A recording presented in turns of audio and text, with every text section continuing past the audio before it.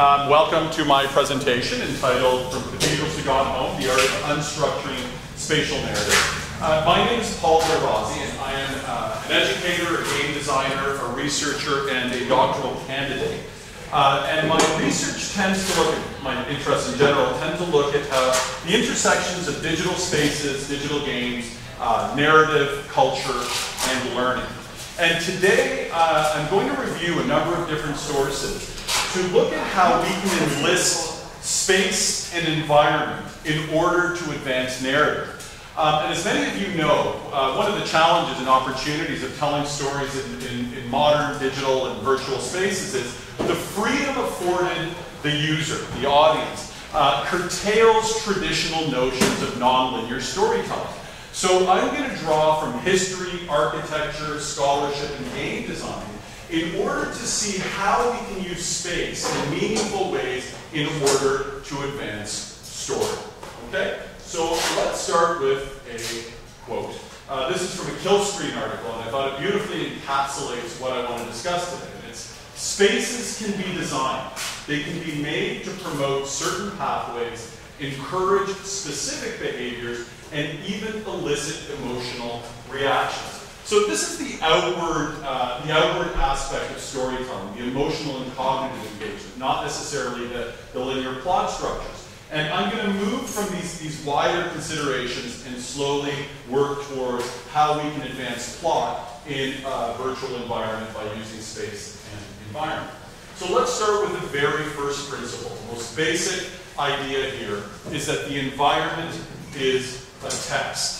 Whether designed or not designed, environments invite a form of literacy, a form of understanding, a relationship. They can tell stories. We can read stories in them.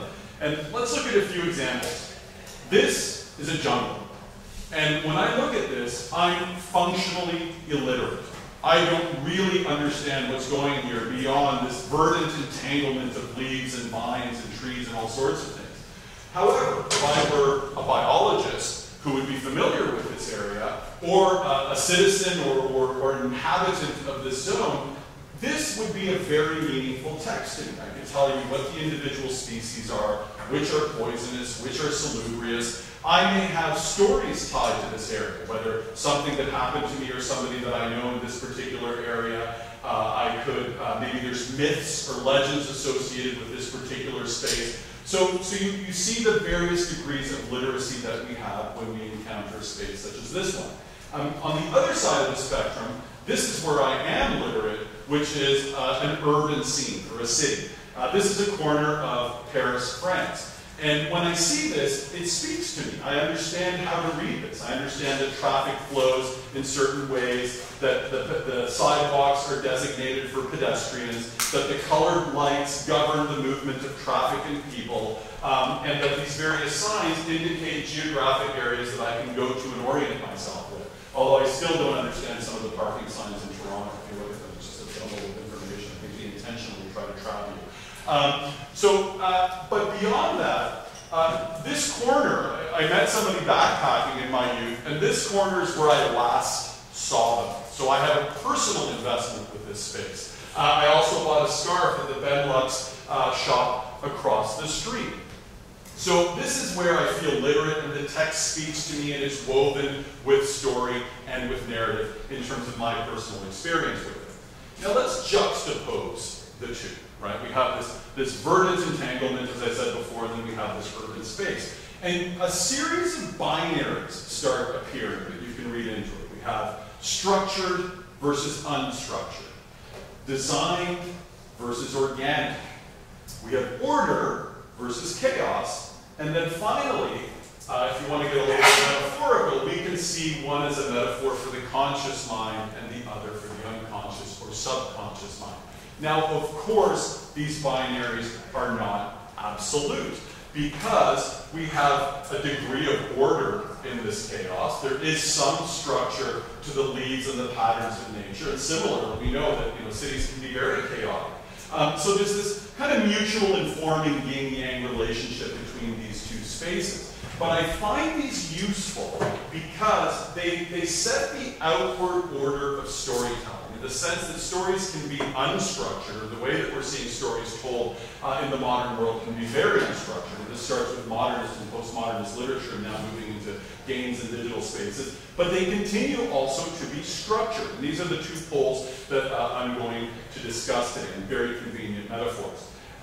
So let's look at Don Carson for a second. Don Carson is an artist and an illustrator who designed amusement parks for Disney.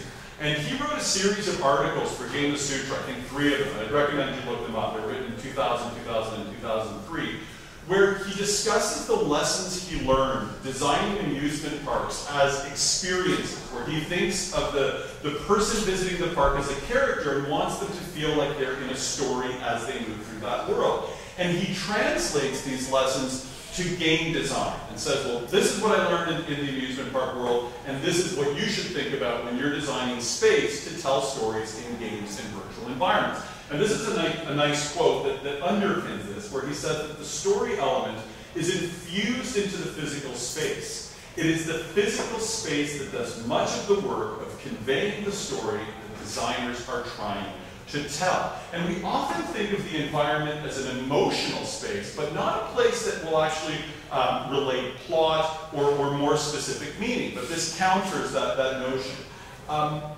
Cusco, Peru. Who's been to Cusco, by the way? Anybody here? Yeah? One person? Great. Great place. Magical.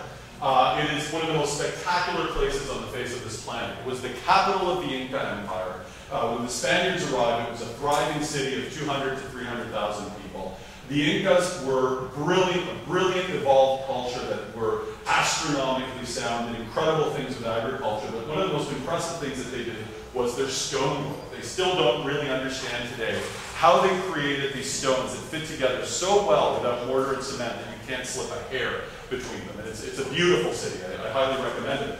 But the reason I'm talking about Cusco today relates to this map and many others. This is a turn-of-the-century map of Cusco, which means very little to you. But what's interesting is this. This is a puma that has been, it's a zoomorphic image that has been placed, that the city has been designed around. And the puma has a very important significance in Inca cosmology. It's part of what's called the Inca Trinity, and that is that the condor is the lord of the upper world, the puma is the lord of the middle world, and the snake is the lord of the underworld. And the reason that the puma would have been the governing design inspiration for the city is because the Incas in their city were living in the middle world. This was their most relevant deity. They also not only worshipped it as a divine creature, but as a source of personal inspiration, because the puma is a highly adaptable animal that can go, to the snowy peaks of the Andes, but also hunt in the jungles. It's a very effective hunter. It's a beautiful animal, and in many ways, it contains virtues and characteristics that the Inca highly regarded for their personal selves. So it's really interesting that they would design this space to reinforce their beliefs. So let's look at this more closely. The head of the puma is the Sacsayhuaman fortress, which is the citadel that protected the city, this massive stone structure that is still impressive today. The picture that I opened with is the main square, or the plaza, which is the heart of the puma, and then Coricancha, which is the temple of the sun. One of the most important temples in the city are its genitals. And the other thing that's really interesting about this is that there's the outline of the animal is both formed by roads and natural alleyways within the city, but as well by the confluence of two rivers. So they merge the kind of deliberate design element with the organic element of the environment, which is a feature of much of their construction and building. So what's really interesting about this is that the Incas then lived within their beliefs. This is their key deity, and they were reminded of this anytime they were walking within the city. There was a sort of, they weren't necessarily aware of the shape all the time, but it was subtly implied. And beyond that, there's a more insidious reason for this, is that the theocratic power of the Inca, the ruler, the king of the Inca people, was being reinforced. The system of beliefs, his power, his ability to build these things, his connection to the divine world was reinforced by this outward structure by which they shaped the city. So I discovered this whole notion of this zoomorphic application of space from a few guides in the area, in Peru. And beyond Cusco, they've actually, they say that Machu Picchu is shaped like a sacred bird. That Ollantaytambo is an old man.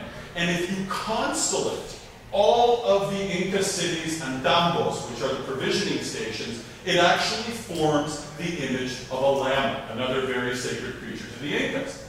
However, we've recently discovered, even not that recent, the last 30 or 40 years, through rigorous scholarship, that we might be dealing with pareidolia. Pareidolia, what on earth does that mean? Well, it's not a Quechua word. It's an English word, believe it or not, with Latin origins, where we are reading patterns where patterns don't exist. That in fact, Cusco was not shaped like a puma. They've done research now that the city was built in such a sort of chronology that it's very unlikely that this was deliberate. However, it has become folklore with all of the Inca guides who may not be doing all the research in the academic databases. And also it's a nice story to tell the tourists, and it really is evocative of the power of the Incas' ability to create things at such a grand scale. So it is a little disappointing. I'm disappointed. I was disappointed when I discovered this may not actually be the case. But it's a really important lesson that we will create patterns where patterns don't necessarily exist. So let's review a few things. The 3 lessons of the Puma. 1, environment can be shaped to reinforce content and beliefs. This is very important because this is what starts pushing a virtual space from a nice story into high art, where the form reinforces the content. Secondly, where you are determines who you are. How we tie our identity to spaces. The Incas reinforced their sense of identity, their sense of cosmology, by living within the Puma, or at least we could look at it that way. This is something that Don Carson discusses extensively when he's talking about amusement parks and reminding your character who he or she is based on the environment that they inhabit. And finally, that brains will read patterns and stories from the chaos. So you can actually create a very suggestive environment that will be interpreted differently by different people. If I were to give you 3 images that are completely disconnected, you can form a story around those images. And in fact, we'll naturally try to form a story around those images. So let's move from the Inca Empire to 20th century Ireland. This is probably one of the most alienating works of literature ever written. If you ever pick up a copy of Finnegan's Wake and open to any page, you will be utterly confused about what is going on. But I would argue that it may be the most important work of literature written in the last 500 years. And if you want to look into the crystal ball, if you study this work, and James Joyce, who wrote this, has anticipated much of the modern world. It was a huge influence on Marshall McLuhan, who's the room across the way here is named after Mr. McLuhan. Mr. McLuhan read this book a few times. So it's a really, really powerful book. I have an unhealthy obsession with James Joyce. I have one of my former students and my wife here, and they'll tell you that I obsess about this guy a little bit too much. But there's some important lessons about spatial storytelling that Joyce innovated that we're seeing coming to the fore today. First of all, a little background on the book. It's all one night's dream. It's just one dream that's lasting 600 pages, but at the same time, it's the nightmare of history. All of history, starting from our earliest origins to New York City at Joyce's time, are woven into the text. So it's got the micro immediacy of the dream and the macro context of history. Secondly, it all takes place in Dublin. Every word that Joyce wrote in his career was centered in Dublin. Even though he left Dublin in his early 20s, he then only wrote about his muse. But he layers in all places, all cities, Rome, Babylon, New York, are all layered on top of Dublin with his use of words and symbols. So he's telling an archetypal story of all cities in all times with his use of Dublin at its center. Also, it's a map of his unconscious mind. Joyce spent 17 years working through it, and part of the confusion of the work is, if I were to enter your subconscious mind, it would be a very, very confusing place. I mean, it would just be symbols and archetypes and emotions, and things are non-linear and associative. And he, in some ways, renders the confusion of the unconscious mind, and you're closest to your unconscious mind while you're sleeping, when all of a sudden your conscious mind steps back and your unconscious thoughts come to the fore. And then finally, what it does really well, which we're seeing now as a great feature of augmented and virtual reality, is it compresses layers into simultaneity. Many cities are living at once in a single space. Many times are sharing a single time. And he does this with a very clever use of words and puns and all kinds of literary tricks, because unlike virtual reality and augmented reality, he was dealing with the written page. But I think he saw what was coming. But what's really interesting is, this is how your mind works. Right? You have, when we read a book, it's very much the conscious thinking that's on the surface, but your mind is complicated, and it's an archaeology of emotions and undercurrents that are all operating at the same time, and he captures this layering in the work. So it's not just a work about cities and history and the world, it's also a work that looks at the human mind, his own, and therefore all of ours, in terms of its universal application. So we have a map of Dublin, the physical geography of Dublin. And this is not a great map. It's a really bad tourist map. It's kind of faded, and it's not an error. It's just it had something that I needed, which is the possibility of throwing this guy on top. This is the sleeping giant Finn McCool. Finn McCool is why Finnegan's Wake, one of the reasons it's called Finnegan's Wake. And he was the great Irish hero. There's all these great myths about Finn McCool, and he made Ireland a great place to live by getting rid of bad guys and monsters and all kinds of things, much like Hercules or many other mythological creatures. And the myth is that he now sleeps under Dublin and one day will wake up to return to his former glory. And we can interpret the dream of Finnegan's Wake as being Finn McCool dreaming, but it's not been determined. It could be the city of Dublin dreaming as a collective. We don't know what the dream is, but this is a good candidate.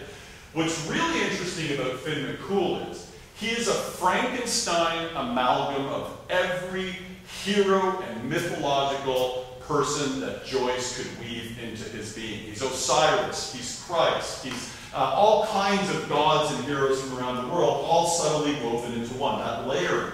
And his body is perfectly blended with the geography of the city. This area here is called House Head, so a perfect place to plant his head. And this, where his feet are, is Phoenix Park. Phoenix Park, of course, being the central park in Dublin. And Joyce loved the fact that he had Phoenix Park at the center of Dublin because his resurrection theme was reinforced by the idea of Phoenix being a bird that rises again, much like Finn McCool will. So what he's done is he's made memory, mythology, and story an integral part of the environment. He's woven the landscape to connect the anthropomorphic figure of the sleeping giant with the physical geography of his beloved city. But then he takes it one step further. We have now a better, before I go on, this is an augmented reality app. And what Joyce is doing textually in Finnegan's Wake, we now can do with the technology available to us today. We've all probably seen this, where you can take a historical picture and match it to its current state and compare and be in awe of how things have changed over time. But what we can achieve with virtual and augmented reality is a simultaneity of time and space. We can have dialogues across time, dialogues across space, and change narrative structures accordingly. We can create very rich narrative opportunities based on this. And here's my better map of Dublin. And this is the center, the heart of Dublin. This is Dublin Bay out here. House Head would be there. We see Phoenix Park at the rear. If you look at the channel system, the main channels are that one, the Liffey River that goes through the middle, and the channel on top. Well, I took the time to mark them out, right? So this, I don't know if it means anything to you, but what it says to me, and I think was very apparent to Mr. Joyce, is that it's not unlike the human brain, woven right into the city. And this is really spectacular for a number of reasons. One is, when we live in design spaces, such as this room, such as the city around us, we are living inside of our brain. Everything you see around you is ideas shaping the environment, right? This is all from human thought. From this one organ, we've created these designed environments. And he was very aware of this. He sees the city as an expression of the brain, and the brain as an expression of the city. Very McLuhan, right? This is where Mr. McLuhan gets his ideas. But what was even better, he delighted in all of these coincidences, is that you have the Liffey River flowing right through the center of his sleeping brain. So this is the flow of dreams and ideas, the stream of consciousness. And he pioneered, was one of the early pioneers in stream of consciousness writing. So it all works beautifully towards his ends. So the suggestion here is, if Finnegan's Wake is in fact a prescient work of literature that's anticipating the world to come and also, sort of looking towards the past, then we are increasingly living in a dream. That the worlds that we create will increasingly become dream-like. We are no longer constrained by physical reality, by physics and concrete. When we create virtual spaces, whether through augmented reality, mixed reality, or virtual reality, we are creating dream spaces. And if you are creating dream spaces, this challenges notions of narrative.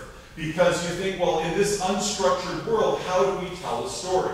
Well, one fundamental principle and one fundamental strategy that you should be looking at are, of course, archetypes. Archetypes structure our dreams and give coherence to our dream experience. And they actually make us feel like we're in familiar territory, even when our environment is unfamiliar to us. So let's look at some key archetypes. The tree is very important. It appears throughout literary history. It's a fundamental symbol in the early parts of all the sacred texts of the Western world. I mean, Buddha was enlightened under a tree. In the Garden of Eden, the tree is a central symbol. And this speaks to a long history that we as a species have with trees, for food, for protection, for all kinds of things.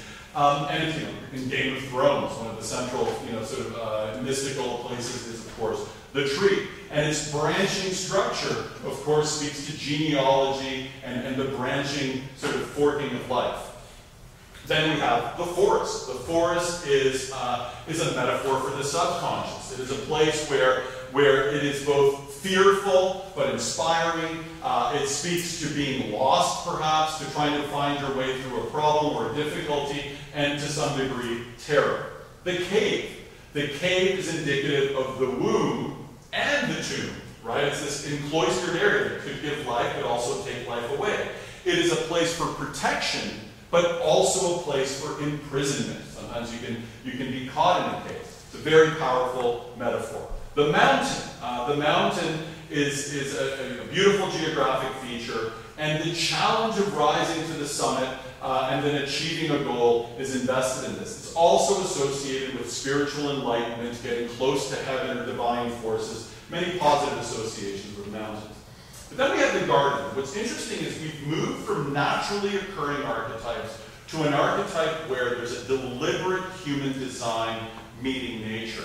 And it's no coincidence, I believe, that the Garden of Eden is the very first story in the Bible, the Quran, and the Torah, because what we have is, these are stories of civilization. And this is the most basic way in which we start the process of civilization, because this is the simplest and most elementary example of how human hands shape nature. This is what eventually evolves into a city. So it's a very powerful metaphor about the relationship between human agency and nature.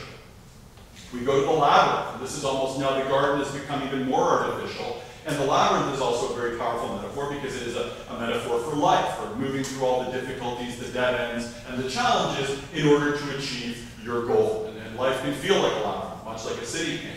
And then finally, this is GTA 5, by the way, for any GTA 5 fans. This is the city. And what's fascinating about the city is that it incorporates all the archetypes that I've used so far. You can think of it as a labyrinth. Of course, it's like a forest of buildings. These are individual trees.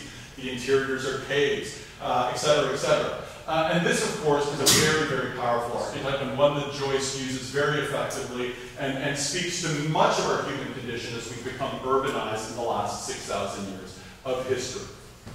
So what are the lessons, the 5 lessons of the Wake? 1, Stories, memory, and mythology are tied to place. In design spaces, we inhabit our minds.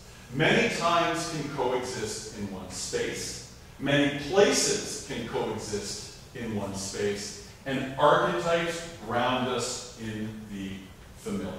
All very important when you're considering storytelling using space and environment. This is Lyons Cathedral in France. It is a magnificent building that was built in the 13th century. It only took 68 years to build, which sounds like it takes a long time, but in cathedral terms, that's a speedy process. It took 3 generations of architects to put it together. It has been called the Bible carved in stone, an encyclopedia of the Bible carved in stone. And one thing, that similar to the city, it incorporates all of the archetypes that I've just discussed. Every one of them. The tree would be the individual column, the forest are all the columns, the cave is the nave, the mountain is its imposing structure over these small medieval towns. And its collective desire is to impose the idea of the city of God. It's meant to invoke what a taste of heaven will be like. And I'll discuss this in a little bit more detail. But let's look at the outward appearance first. Almost every story in the Bible, from the Garden of Eden to the Apocalypse, has been carved into the structure, whether in the coral pews, on the interior, through paintings on the stained glass windows, and in the exterior facades that are very, very elaborately carved. And their arrangement is all very symbolic and it's very powerful. So this is almost the literal level. And remember that biblical text, and some people would say literary text, can be interpreted at 4 different levels. So this is the kind of surface level. Then you walk inside, and it is an awe-inspiring experience. This is the highest ceiling of any cathedral in France, in the Lyons Cathedral. It's about 120 kilometers north of Paris. The rows of columns that lead you to the rear of the nave, it's a mesmerizing experience. It's almost hypnotic, this pattern of repetition. Gothic architecture, rather than the Roman arc, which is quite rounded, point upward, and the ribbed vaults on the ceiling also point upward. So everything in this structure lifts the person towards the sky, reminds them that the most important stuff is going on upstairs. So it's a really impressive building.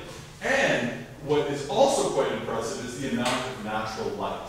Because one of the great features of the Gothic cathedral, or one of the great innovations of the Gothic cathedral, were the flying buttresses, these kind of structures that you see, these ribs on the side of the building. And what they do is they support the incredible amount of weight from this structure pushing down into the ground. Prior to that, before the buttresses, you couldn't really build windows into these structures because you needed every single brick to support the weight. Once you had flying buttresses, you could create these large, magnificent windows to allow the natural light to stream in through the colored glass. And all of this is an emotional and psychological experience to reinforce the stories that you see carved around you.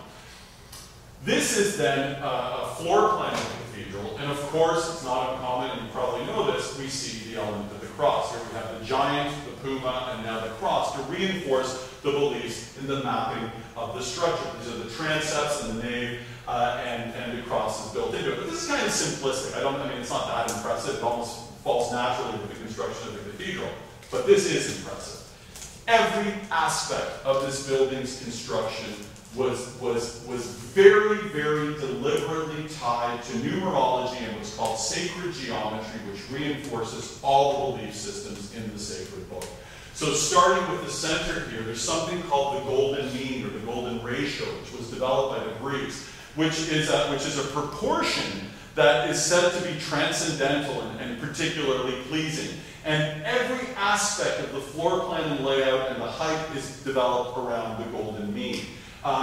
You have the positioning of the structure, of course, is east-west, as all sacred buildings are in Christianity. The floor plan also, if you look at it with the transept and the main part of the nave, is a perfectly proportioned human body to celebrate the perfection of Christ and the perfection of man, which was the creation of God, his greatest creation. So nothing in this building is arbitrary. Every square inch of the place has been designed to speak to the numerology and geometry which they believe tied into a notion of heaven or the divine.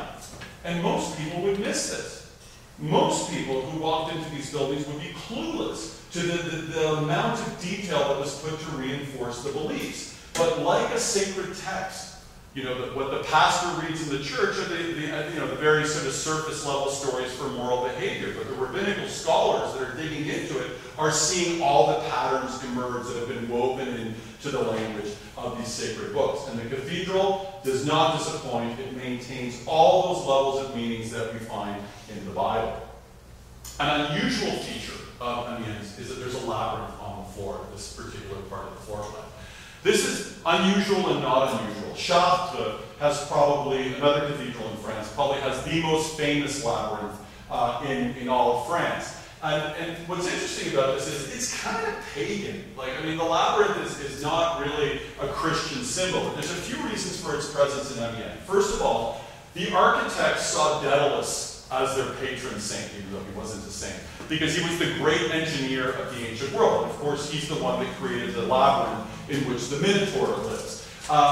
And so the architects really liked the idea of having a labyrinth as a celebration of this huge accomplishment that they did. And actually, Amiens is often known as the House of Daedalus, oddly enough. But the second reason is it's a metaphor for the pilgrimage of the soul. The trials and errors that you make in life as you try to get to heaven. So the very path to heaven is built into a structure that's meant to evoke heaven and heavenly life out of earth. So everything is enlisted towards this narrative, this story of salvation, of divinity, and of life after death. I mean, it's an incredible piece of visual storytelling.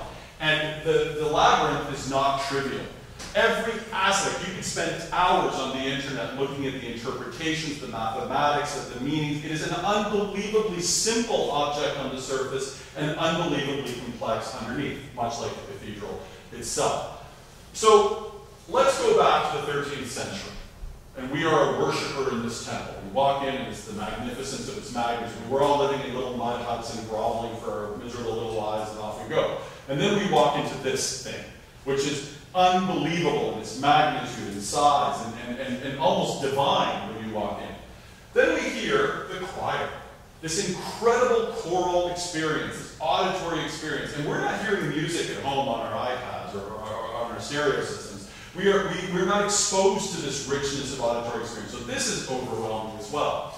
We have a guy walking around spreading incense, stimulating our noses, our olfactory sense, and creating kind of a smoky, mystical environment.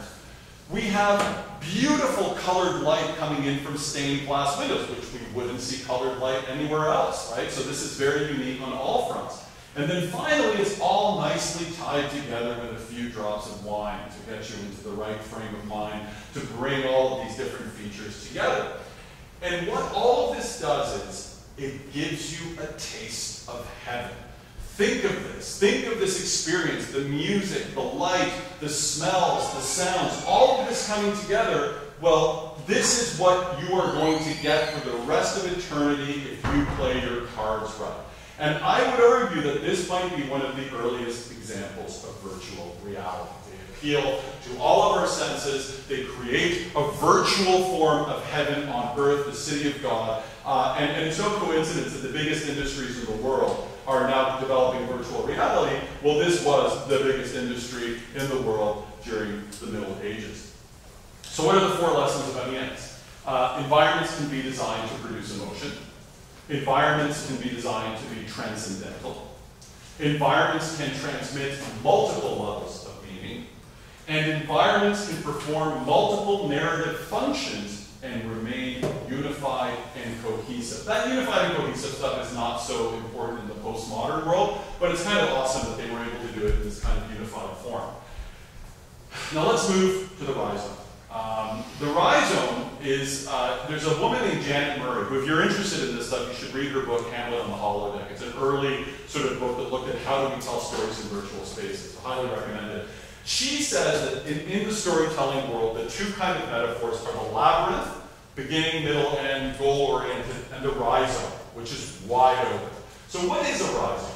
It's a continuously growing horizontal underground stem that puts out lateral shoots and adventitious roots at intervals, right? So it's kind of a lot of tubular stuff. You see this root system going out and things going willy-nilly all over the place. But how does this relate to narrative? Well, there's a French philosopher named Gilles Deleuze who wrote about rhizomes in 1985 and really looked at them as one of the great guiding metaphors of the postmodern world, affecting all aspects of the postmodern world. In fact, I spoke to somebody recently who told me that the way that Israeli soldiers penetrate the West Bank on an assault is rhizomic. They actually intentionally use a rhizomic pattern in order to be unpredictable and unexpected in the way that they conduct their assaults, which is horrifying and interesting all at the same time. So the rhizome has no origin or closure. It's non-hierarchical, unlike the tree, right? Because the tree has a hierarchical, so this is a horizontal system.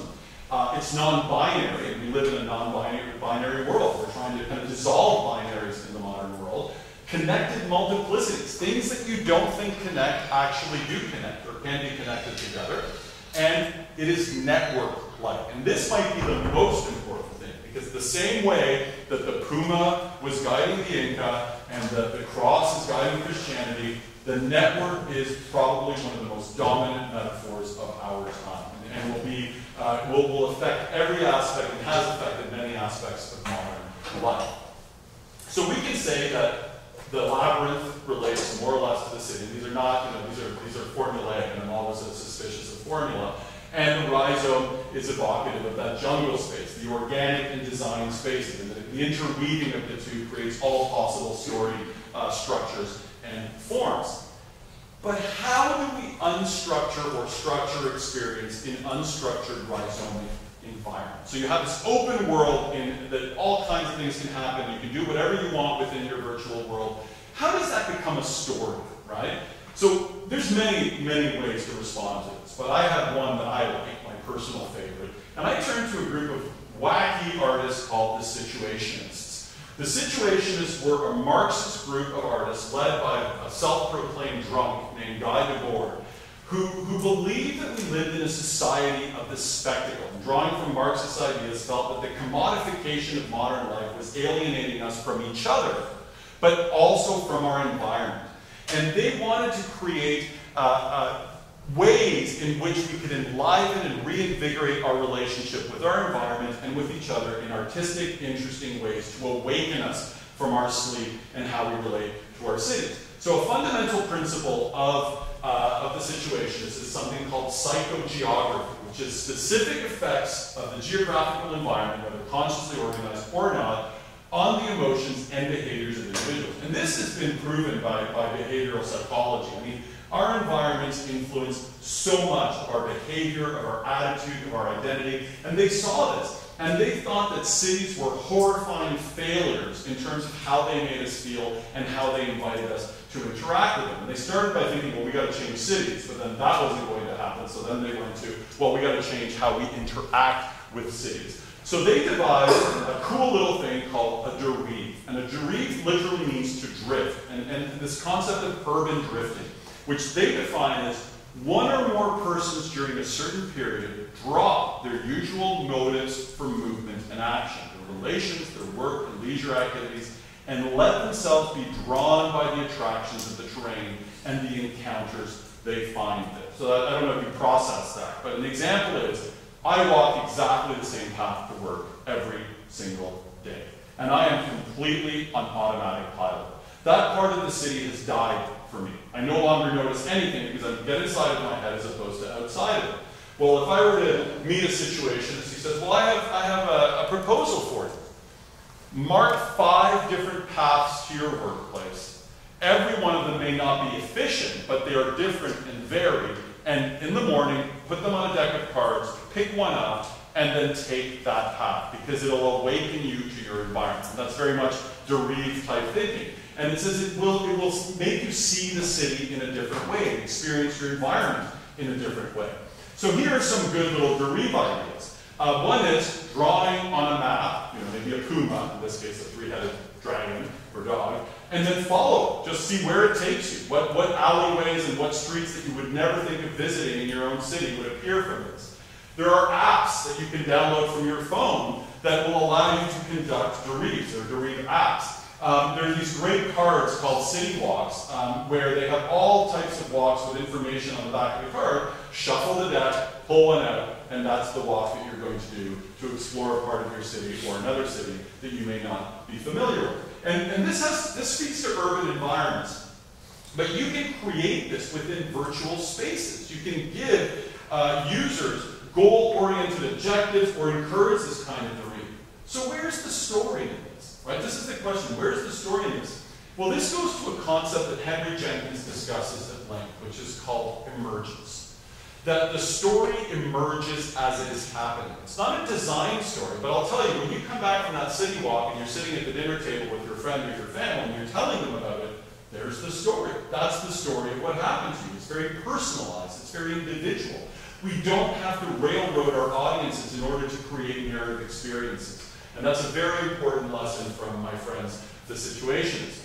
And I can't help but think of this, right? I mean, let's face it, it's not a fantastic game, but what a cultural phenomenon. All of a sudden, we see packs of people roving about the city, places that have been virtually abandoned, have people huddled around waiting for one of these these creatures to show up, and all of a sudden, people awoke to their city. It was a nice 4 or 5 month span before interest started waning that everything had changed. And I find this promising because if this is a first step where there's going to be more deliberate opportunities through augmented reality or virtual reality to re-engage with their city in a meaningful way and awake from our sleep, where we're just using it in a very functional way, I think it's actually quite positive. So the 4 lessons of the Ryerson are: environmental narratives can be emergent and nonlinear. Okay, thank you. Environments can be repurposed for personal goals. Narratives do not have to have a beginning, middle, or end. And narrative spaces can be navigated in the spirit of ludic adventures. I don't even remember where I got that from. It's not mine, but I like it. Ludic adventures. Ludic means playful or playing. Which takes us to Gone Home, which is what was on the program. That's why I have to talk about this. But it's a fantastic game. Has anybody played Gone Home or is aware of it? Cool. Maybe that's why you guys all showed up. That's great. So, designed in released in 2013, developed by a group of 4 people in Portland, Oregon, led by Steve Gaynor, a really brilliant game design guy. And a very simple game. You're Katie Greenbrier, you're 19 years old, you've been in Europe for a year, backpacking in 1995. Very little communication with your family. They have inherited a big old mansion somewhere in Oregon. You return home to this mansion on the night that the night you get dropped off from the airport by the van, and the game begins on the front porch of the house, and nobody's home. There's a weird note from your sister saying, "Listen, you're going to find some weird stuff. Don't tell mom and dad." And mom and dad aren't home. You don't know why. So you walk into the house and you explore. And you start opening drawers and looking at closets and snooping around and figuring out what happened to my family during the year that I was away. This is a masterpiece in what is called embedded narrative. This is a concept that was again formulated by Henry Jenkins. He kind of encapsulated it. There were people who were talking about this before him. Now, what embedded narrative is, and this is where we get to the specifics of creating plot in the environment, is by using artifacts and cues in the environment in order to tell a story. So Jenkins says that a game designer can somewhat control the narrational process by distributing the information across space, right? Not time, but space. You distribute the information, and it's open access. You can access it in a variety of ways. And what's really interesting, so these are some artifacts in Gone Home. There are tapes and letters and journal entries, and I love the fact that there's a book called Joyce, A Complete Understanding, the irony is thick, that you find in the basement. And then this little card here that says, "Happy Birthday, Sam, Uncle Harvey," which you actually find at the entrance kind of wedged in under a bureau. So what seems like a meaningless object is actually very important. I'll talk about it in a second. But regardless of how you access this information and these artifacts, no matter the order, your brain builds the story. You actually take the puzzle pieces and naturally, and it is a powerful story. I mean, some people hate this game. It's the most polarizing game in the world. I absolutely loved it. I thought it was fantastic. I got kind of emotional at the end. And it doesn't matter how you access the different artifacts, you will still get to the same story. And you still feel like you know these people, you care about these people, but you never meet another person in the game. You don't even see yourself. It's completely disembodied, which is very powerful. So Harvey, Uncle Harvey, is Harvey Smith.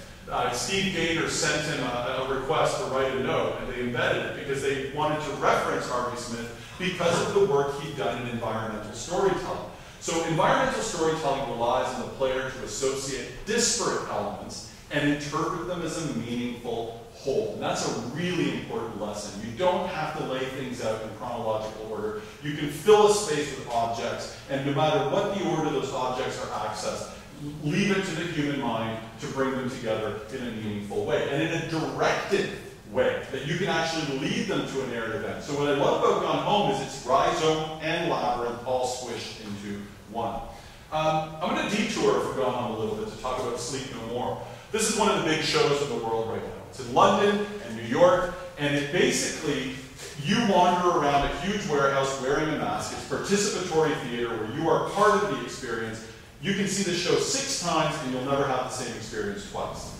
Well, this was inspired, according to Sid Barrett, the artistic director, by video games. And Steve Gaynor said, well, it was actually my seeing Sleep No More that inspired Gone Home. So it's really beautiful to see the digital world bouncing out into the physical world and then back into the digital world again, and how we are now using these nonlinear spatial narratives in other art forms as well. Escape rooms are another great example of how you can use an enlist space to tell a story or suggest a story in a physical environment. And Don Carson, our friend from the amusement park, says staged areas can lead the game player to come to their own conclusions about a previous event or to suggest a potential danger just ahead. So what he means by this is what's called cause and effect, which is you can see this and you have a story. What happened here? There was some kind of a sleepover, they had pizza, they were playing some kind of a card game, she might have a cold, and if you were to see what she was reading, it would be significant. So an environment can tell a story just by simply having evidence of something that had happened there in the past. Also, Gone Home is part of a wide intertextual referential network. This is Ken Levine's BioShock Infinite, which is referenced in a salad dressing bottle in the kitchen. They all worked for BioShock before they worked on Gone Home. So they're referencing their roots, but also implying that Gone Home is part of the BioShock universe. This is Firewatch. In your bag, you find a book called The Accidental Tourist by Terence Greenbrier. This book was written by Katie's dad, and there are copies of it all over the Gone Home house. So there's a reference there. And then after the game was re-released for console, Steve Gaynor made a reference to Firewatch by including an artifact that is from the Firewatch universe. And this is the number 0451, which is a very famous number in the video game world. It's what unlocks the cabinet for Greenbrier's study. And it's a number that's been used in all kinds of games like Deus Ex, like BioShock, and it comes from Ray Bradbury's Fahrenheit 451, the temperature at which paper burns. And it might be a subtle reference saying the age of paper is behind us. We are now telling stories in the digital age. I don't know if that's what they meant, but I like that idea. So it's not just about telling the story. Gone Home is essential exploratory voyeuristic experience. And this is atmospheric, and this is also an important part of the narrative experience. And before we end, I want to talk very quickly about artifacts as environments. This is a game called A Normal Lost Phone, where you find a phone and you have to figure out the passwords and dig into the text messages and the social media networks, and a story unfolds, an LGBTQ story unfolds about a young girl coming to terms with her sexuality simply by accessing her phone. So I think in this case, the artifact becomes an environment. It's almost Gone Home condensed into a single cell phone. What I like the idea is putting a cell phone like this in Gone Home. Setting virtual reality goggles in that space, and then you have this explosion of narrative possibilities by combining them together. So the 6 lessons of Gone Home are: narrative can be embedded in the environment, evocative references enrich and extend the story, players build and organize stories in their heads, exploring aesthetically pleasing places enhance narrative, nonlinear environments can tell authored linear stories, artifacts can be environments. So, I'm going to end with a few inspirational sources. Environmental authoring is a multidisciplinary endeavor. It draws from all kinds of different places, and that's what makes it exciting. I love reading about all these different elements and feeding into the opportunities for narrative. So here are some places you may want to look. Architecture. urban planning, visual arts, landscape architecture, video game design, interactive fiction, behavioral psychology, and set design. All of these have done work where they talk about the relationship between environments and storytelling. And fundamentally, aside from these, be mindful of your own lives. Think about how you have your relationships with space and how they affect you. And make note of these observations and see how then you can weave this as a user or as a designer to create compelling, inspiring, artful, and meaningful stories in space. Thank you.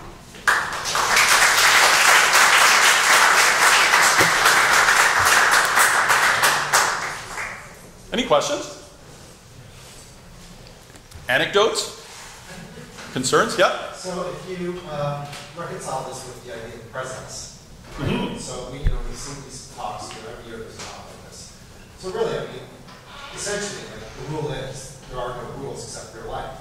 Right. Right. Well, that's one of the many possibilities. I mean, Gone Home is an example where there is some rule that has been attached, and you're somewhat guided in Gone Home. Right. So I think, but what's important is that we become comfortable with the idea that you can have unstructured spaces and that narratives will naturally emerge. So the question is, right? So how do you get users to adopt unstructured ways of doing things? Because it essentially breaks presence, right? Like, right. Well, there's a few things. You can weave them into it. You can move from a structured element and slightly start making it less structured, or offer choice and opportunity within the world where they can choose a more structured option or choose an unstructured. Just like GTA, right? GTA, you can follow the campaign, or you can just drive around and check out the sunset. So I think that by giving choice, which is something that games do very well, you can certainly deal well with those types of situations. Thank you very, very much. Take care.